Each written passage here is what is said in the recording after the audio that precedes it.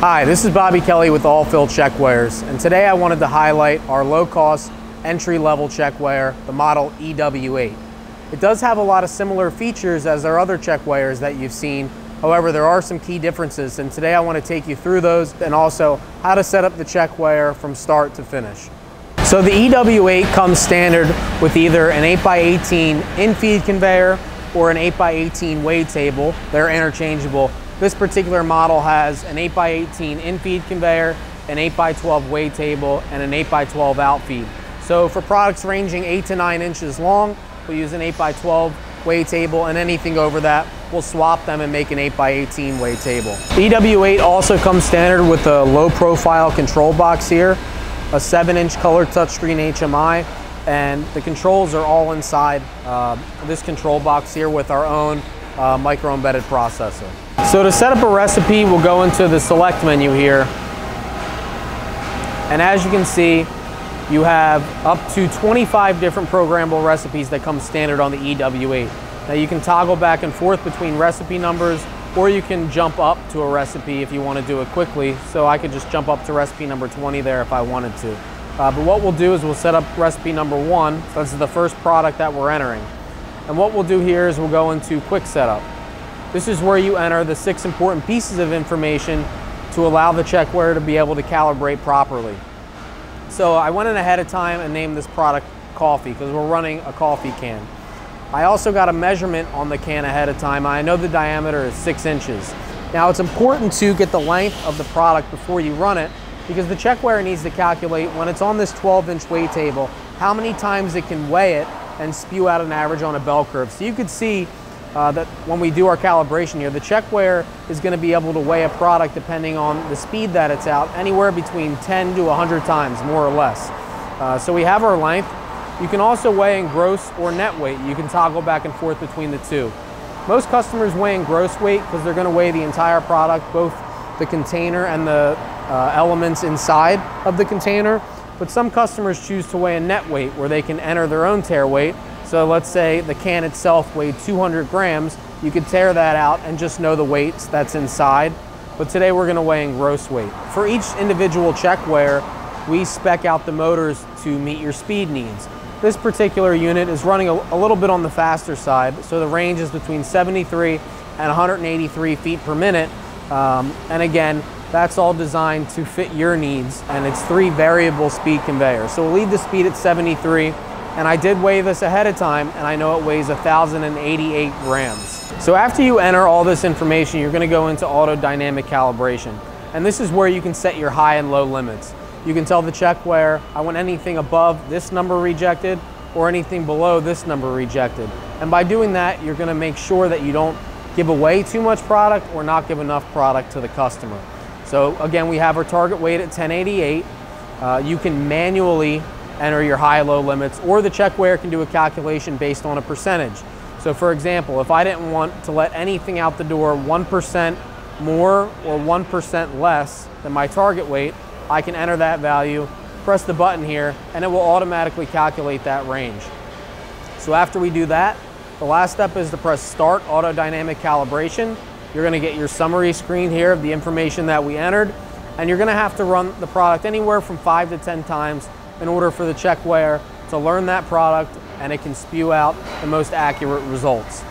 So what I'm going to do now is I'm going to press Start, and right now it's starting. It's doing an auto tear feature, tearing out the scale, making sure that's nothing on the conveyors, and now it says waiting for containers, so we're ready to go. So I'm going to run my 5 passes now, and as you can see, as I mentioned earlier, from the time that it hit the in-feed photo eye to the out-feed photo eye, the checkweigher was actually able to read and weigh this product 46 times. So I have 4 more samples to run here. And as you can see, it's running very accurate.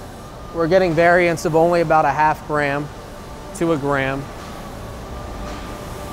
So I have my last pass to run here. And after I run this pass, we're going to see our results.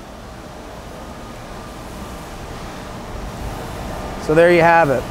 Our standard deviation was 0.21, which means our accuracy on this particular run at 73 feet per minute for a coffee can weighing about 2.5 pounds was 0.21. Now we quote everything at 2 sigma, So if you double that, you're still at plus or minus less than a half a gram, which is very accurate. The last step before you're ready to run is you're going to need to calibrate your reject device. Now on this particular unit, we have an air blast hooked up, which we wouldn't use for the coffee can. We would use a pusher reject. But I just want to at least show you the values to know how you would set it up. So the Checkweigher does have a formula which auto-calculates the reject timing, which should get you fairly close, but you can make fine-tune adjustments in this screen. So the reject delay is the time from when the product hits the in-feed photo eye to the center of the reject. And the width is going to be how long, in this case, the air blast would blow for before it turned off, or how far the pusher would retract before it comes back. And you can change all that information here in the setup reject screen. But after you do that, you go into the main menu, you press start, and you're ready to run recipe number 1. And now that we've set up recipe number 1, that's going to be locked in as recipe number 1 and saved unless we go in and overwrite it. So once you do this initial setup process for each individual product, it's something that you're not going to have to do again. So if we were to go ahead and set up another product, say recipe number 2, and we just wanted to get back to running this product, all we would do is go into select, go to recipe number 1, press start, and we're ready to run. As you can see, we got a green weight, 1089. It was within our spec, so it's a good weight. So I showed you what the select menu feature does and how to set up a recipe. So there are 4 different sub-menus that we still have to cover. Now, if you jump into the setup menu here, you can, on the fly, change the information that we entered, different calculations that the Checkweigher makes, and the speed and the timing of the reject. Now, what I always tell customers is, if you're going to be changing parameters on the fly, unless you're making minute changes, if you're making anything drastic, you always want to go back into the select menu and do a recalibration. For example, if we were running a coffee can that was the same diameter as this but weighed 4 pounds, we wouldn't just want to go into the setup packaging data here and change the weight to 6 pounds. We would need to go into the select menu and do another calibration. I'll go back into the main screen here, and there's also a calibration menu. Now, we statically and dynamically calibrate the scale before we ship it to the customer. However, if you're ever running into some troubleshooting issues where the weights are inaccurate, this is where you can get a known weight, place it on the scale, and statically calibrate the Checkweigher. Additionally, this feature is useful when you have to have a third-party company come from the outside and certify your Checkweigher and provide it with a sticker. So this is password protected, but it is a simple 4-step process.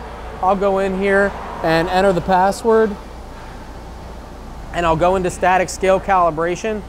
And like I said, it's a simple 4-step process that will read you the instructions on the screen. It takes about 30 seconds or so. So if I go back and go into the main menu, one of the last screens that we're going to cover is our test menu. Now, this is where you can run some additional troubleshooting features here. You can test your reject and make sure it's firing by hitting that button. You also have a live scale here. So if I put the coffee can on, you can see it reads a weight. A lot of times in a dusty environment, the Checkweigher might not get readings if the photo eyes are blocked or covered by dust. So if I wave my hand in front of the in-feed sensor, you can see that the button lights up green. Same goes with the out-feed sensor. I can also turn the conveyors on, test the speed, and if I had a tachometer, I can make sure that it's reading 73 feet per minute as advertised on the Checkweigher. Now, the last sub-menu here I want to cover is our statistics menu here. This is just one simple screen that's going to give you your batch data except over and unders, your min weight, max weight, average weight, and standard deviation. So this is the thing that probably varies the most from our other Checkweighers, is that the statistics screens, there isn't 8 different sub-menus of all these different numbers that you can see. However, available on the EW8 is our data to USB package, where you can plug in a USB stick to an output that we provide, plug it into a PC, and get data from that day's run, that shift's run, that week's run. The Checkweigher will store about 14 days worth of data before it overwrites itself. So that is a feature that's available on the EW. So that'll wrap up our overview of our EW8 model Checkweigher. If you have any questions or require more information, You can reach me at bobbyk@allfill.com or call our main number at 610-524-7350.